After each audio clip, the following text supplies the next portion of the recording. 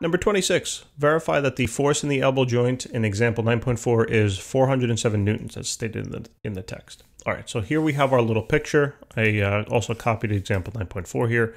So basically what we want to do is verify that this value is 407 newtons. In order to do so, first we must calculate the force that the bicep is exerting. All right, so we have to deal with this system as a problem of torques. Here, right at this location is the axis of rotation.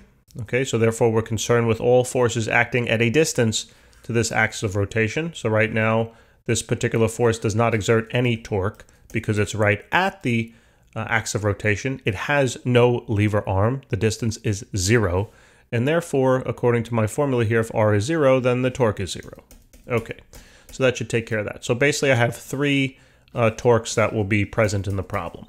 I know that then the sum of the torques will equal 0 because it's stationary. Now, 3 torques again. I have, will equal 0.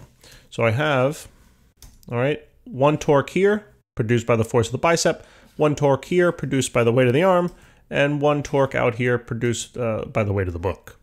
Okay, and yeah, that's about right for a physics book. They're about 10 pounds or so, 9 pounds. All right, so now let's detail all the tensions in the problem, okay?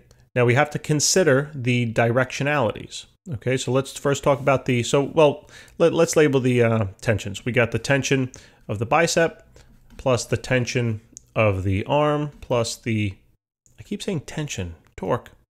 These T's are so confusing. Okay, torque of the bicep plus the torque of the arm plus the torque due to the weight of the book should all equal 0. Sorry, it's a little early, guys. I'm trying my best to get videos in for you, so I got to wake up extra early now. And let me write this B-O-O-K for book. So, all right, now let's consider the signs, okay? So the torque that's produced by the bicep would rotate the arm counterclockwise, therefore it's positive, right? The torque that's produced here by the weight of the arm, the force would be moving it downward and therefore would be rotating it clockwise. So this should be negative. So let's change that sign, negative.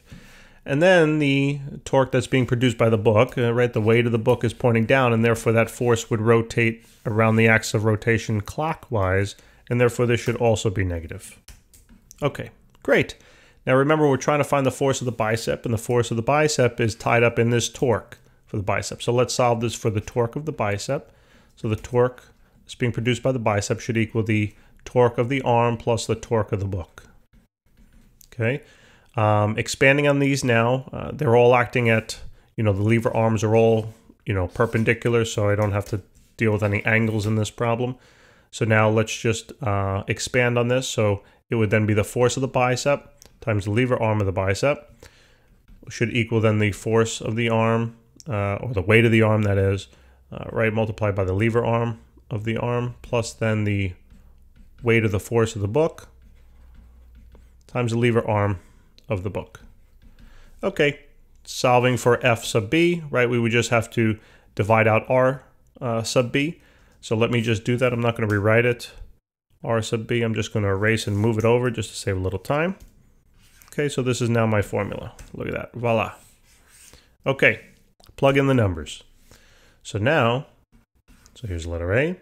This is letter A continues. So the force the bicep is exhibiting will be now the weight of the arm, and they told us the mass was 2.5. So it's basically 2.5 times 9.8 multiplied by that lever arm. These all have to be in meters. So convert this value into meters. So it's 0.16. 0.16. Now then that's plus the book's values, right? The mass is going to be 4 times gravity times then the lever arm of 0.38, all divided by now the lever arm for the bicep, which was 0.04. Remember, it was 4 centimeters. Got to convert that into meters. So now the force that the biceps are exhibiting will be, let's calculate. So 2.5 times 9.8 times 0.16 plus 4 times 9.8 times 0.38, all divided by 0.04.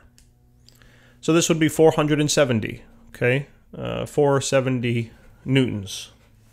Okay, so that is the force that the bicep is exhibiting. Now we need to verify that the force in the elbow joint is 407 newtons. So remember now we can solve for this vector, okay? Remember that the problem is stationary, okay? And that being the case, we know then that the sum of the forces have to equal 0. So what are the forces? Well, we have, now consider the directionality here of these forces. Why didn't I consider the directions in here? Well, because I considered the directions of the torque, okay? So don't do both because it's going to probably mess everything up. So just if you now are considering directions when you're talking about torque, only consider the directions of the torque, okay, the signs of the torque, and then disregard any signs for the forces when you plug them into your equations here, okay? When now we deal with forces, we're not dealing with torque here anymore, right? It's not a torque problem. Now we got to take the signs into account. So directionality is important again for the force. So we have the force of the bicep, which is pointing upward. That's positive right here. Minus then the force at the elbow, which is pointing down. Minus the weight of the arm, minus the weight of the book, right? They're all pointing down. Minus the weight of the arm, minus the weight of the book. Should all equal then 0. So the force at the elbow should equal then the weight of the arm, plus the weight of the book, minus the force on the bicep. Okay, or the force of the bicep. So here, just plugging everything in, the force at the elbow joint should be the weight of the arm, which is 2.5 times 9.8, plus then the weight of the book, which is 4 times 9.8. Come on. Minus then the 470 that we just found. That looks like a 420. 470. That still looks like a 420. What are you going to do? So 2.5 times 9.8 plus 4 times 9.8 minus 470. And that's going to be negative, and that should be what the answer is, right? It's pointing downward. So it comes out to be the force here of the elbow, or at the elbow, is going to be negative 407. Voila! Guys, let me box that. Thanks for tuning in. Please remember to subscribe.